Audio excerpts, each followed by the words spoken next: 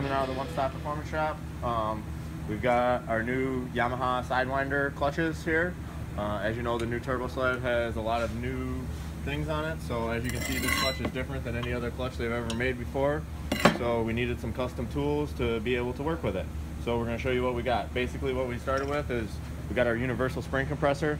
So this tool will work for almost any clutch, primary and secondary, for almost any machine. So this is a super versatile, super handy tool to have. And then we also have our Yamaha specific clutch holder and spider breakdown tool with this and these. So we're going to go ahead and show you how all this stuff works and show you how we break down a clutch. And basically the main reason that we would want to break our clutch down is to change the shimming. So basically what it's going to do is it's going to change the position of the weight to the roller, relative to the roller. So we can move this spider up or move it down in order to change the performance of the clutch. So we'll show you how it breaks down. So we've got the secondary here too. This is the primary, and we'll go ahead and start with the primary.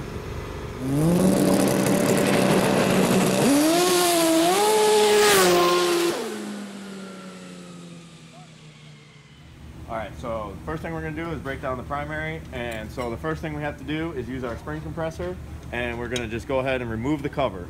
So we'll just slip it down over our tool here, and then we'll just take, so the compressor has basically 3 parts, and we're only going to need this part right here that slips over the top, and then we'll put our washer and our nut, and all we need to really do is just snug it down just a hair so that we can take the tension off so we can release the bolts.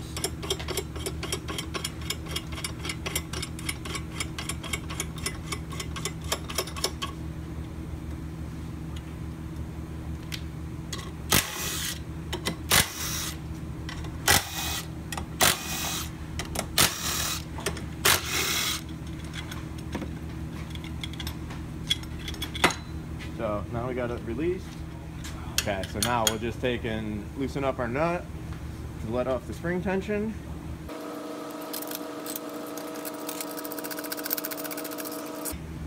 Okay, now we can remove our cover and our spring. So as you can see, stock stuff. So now we got our spider and our clutch and everything exposed. So now what we're going to do is take our clutch with the cover off. We're going to go over to our breakdown tool here, and we'll just slip it on, line it up into the hole. As you can see, it locks down, and then we just take and snug this up by hand. So this is just so that it can't walk up off of the tangs as you're tightening it.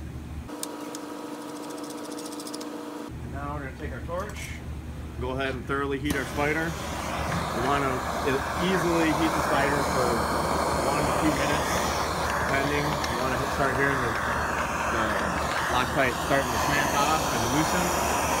If you don't heat your spider enough, you will probably ruin your spider. So this is the disclaimer. Without enough heat, the spider will probably get ruined.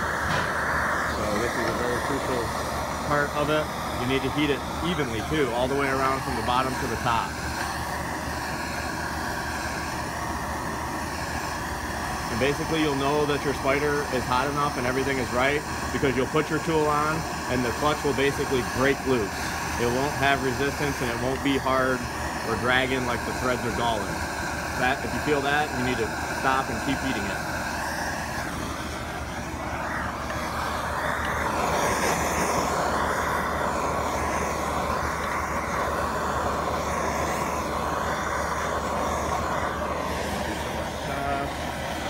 We just want to make sure that we're getting the heat all the way evenly around the whole piece. We don't want to ever direct the fire at our rollers or anything. We want it to be onto the spider only.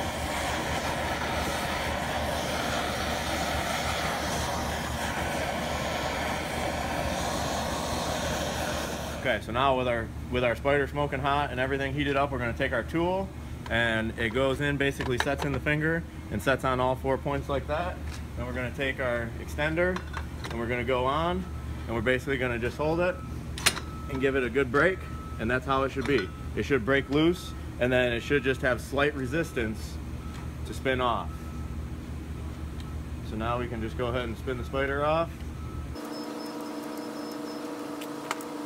Okay, so now with our spider broken off of the clutch, you can see we can expose our shim.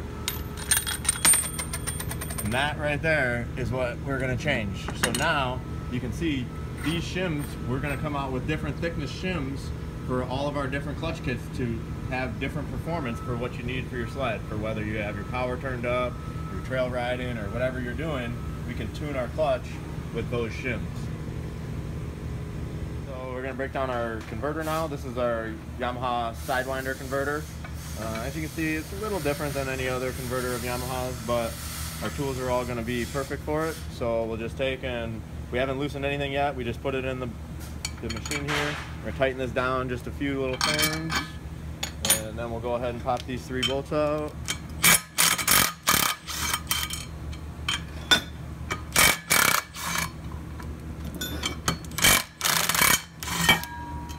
Okay. Now, as you can see, it just drops right out. And now you want to notice. See, we want to note where the springs are located in here. So you can see we got one mark here. The other tang is over here. So we got already marks on our clutch. We want to make sure we mark that so we know where we worked to make a change.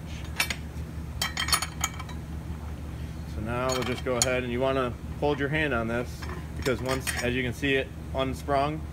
That is crucial, because if you just put this back without any twist in it, or you have it twisted the wrong way, then the converter won't function properly. So you need to note the orientation of how the spring was wound up into the cover.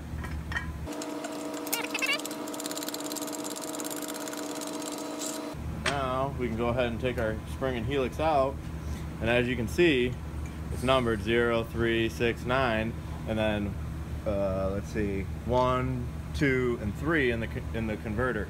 So now, as we change the position of this spring, it's going to make our shift different, and we can even change the entire rate too. So we can do a lot of different tuning with just the converter here. So we can go ahead, and we're gonna put it back to the way it was. But as you can see, this hole, it was in the number 1 position. We marked it right there. So this is going to go in there, and then we were in the number 3 position. So then we're going to take and we're going to put this back into the number 3. And now the converter, when it gets put back together, we're going to pinch it together here, and then you're going to notice how the tangs are all the way to this side, right? So as we wind the clutch, we want to wind it into it, so as it shifts out, it's always got tension to it.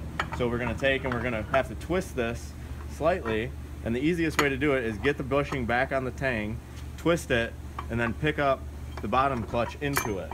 So if you're doing it all one-manned here, you can kind of get this up where you need to be, and you can get this over, and then we can slide right in. See, and then we can get it in, and now we can set our part down,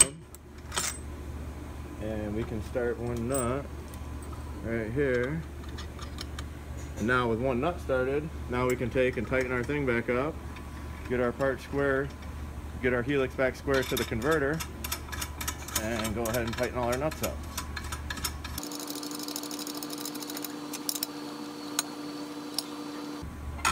See, and now you can also see when everything is positioned back correctly, the roller is touching on the ramp, and the part can sit fully down, and all the bolts can get tightened up. So then we know everything is put back together in the correct order. We can just go ahead and snug back our bolts.